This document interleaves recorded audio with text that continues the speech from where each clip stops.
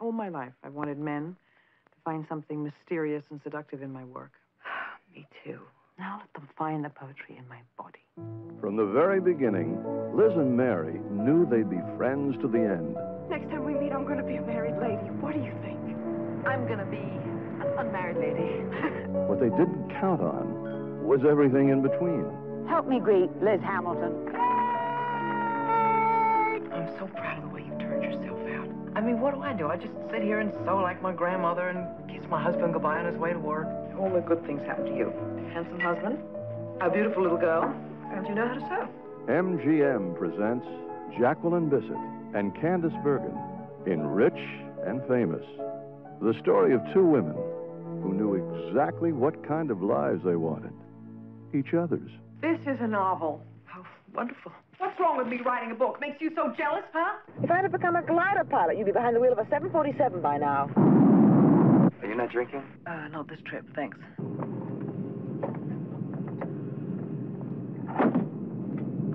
I thought you wanted to. I finished. Without me?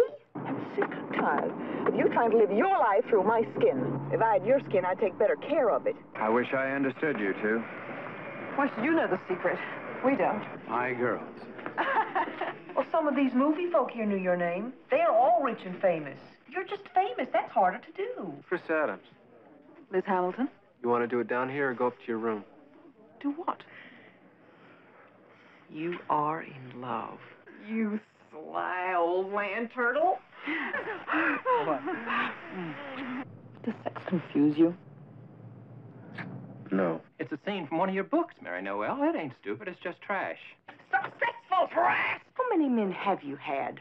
3 sailors and a jockey, but never your husband. You know what the end of my fantasy is? No, Doc. Mary divorces me, and you forget all about being her friend. I think we have come to a serious juncture in our lives when we should examine the terms of our friendship. What astonishes me is that you have no idea why I truly hate you at this point. It's not because of your jealousy over my work, but because you work. Some friendships can survive anything, even being rich and famous. Jacqueline Bisset, Candice Bergen, Rich and Famous.